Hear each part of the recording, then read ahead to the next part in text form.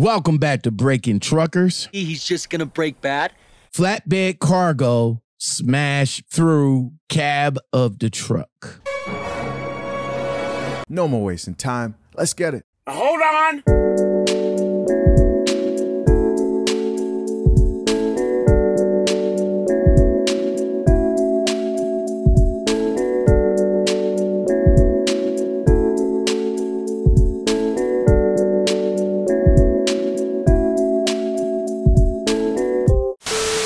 Drivers, flatbed drivers, this is a quick PSA right here, man. I mean, this is like super quick. It's crazy. I'm hoping the driver of this truck right here, I'm hoping that he's all right, man. But that is scary. That is crazy scary. I mean, flatbed drivers, leave your comments in the comments below. What happened? What happened? I mean, probably a hard brake. Car probably cut him off. You know, of course it was bad securement. I can see that. It wasn't secured well enough. I mean, that's my opinion. I'm not a flatbed driver. That's why I need my flatbed drivers to come in and let me know, you know, what's your assessment of this video right here. I mean, the whole load crashed right in the back of this guy's truck. And I mean, suppose somebody was sleeping back there. Ooh. Suppose they was running teams and the co-driver was sleeping back there.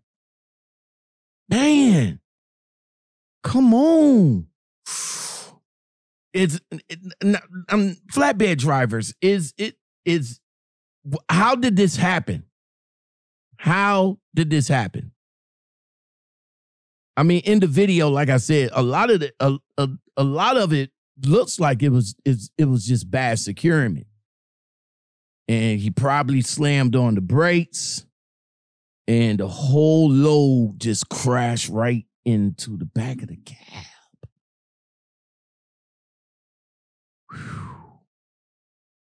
Flatbed drivers, have you guys been in a situation like this? I mean, I've seen much crazier flatbed crashes. I mean, I've seen I've seen a video, I can't find it, but it was a pole that ran right out the front window. Let me know. Let me know. I need understanding on this. Because, like I said, as the reason for me not doing flatbed is because, like I said, flatbed is a young woman's game. I salute all of you guys that does flatbed. You know, y'all get out there in the mud. Y'all get out there, rain, sleet, snow, hot, cold. Those tarps is heavy. Those tarps are heavy. As shown here, let's jump into the comments right quick. This commenter says, only one chain? Jeez. This commenter says, why he didn't use chains instead of straps? Why? I mean, you would want to secure a load using chains of that magnitude, right? That load right there requires chains. And if that's the case, is it required, you know, the different load securements when y'all go and pick up these loads? Is it somewhere said that this load requires chains? He definitely didn't belly wrap that thing. So that's why this is happening. This commenter says, well, his brakes work. Yeah, you could tell right there that was a hard braking job right there. This commenter says, straps? Well, lesson learned, you know, for next time. If there is a next time. I mean, would the driver still be working for this company? And also, flatbed drivers, is this a preventable? I'm going to assume it is. and it is going to go on his DAC report, right? Is this going to be considered a crash, accident, incident? Let me know in the comments below. This commenter says, easy, bro. Just convert it to a, well, first thing first, I'm glad nobody wasn't hurt, and I am damn sure glad that nobody wasn't in the back of the sleeper at the time.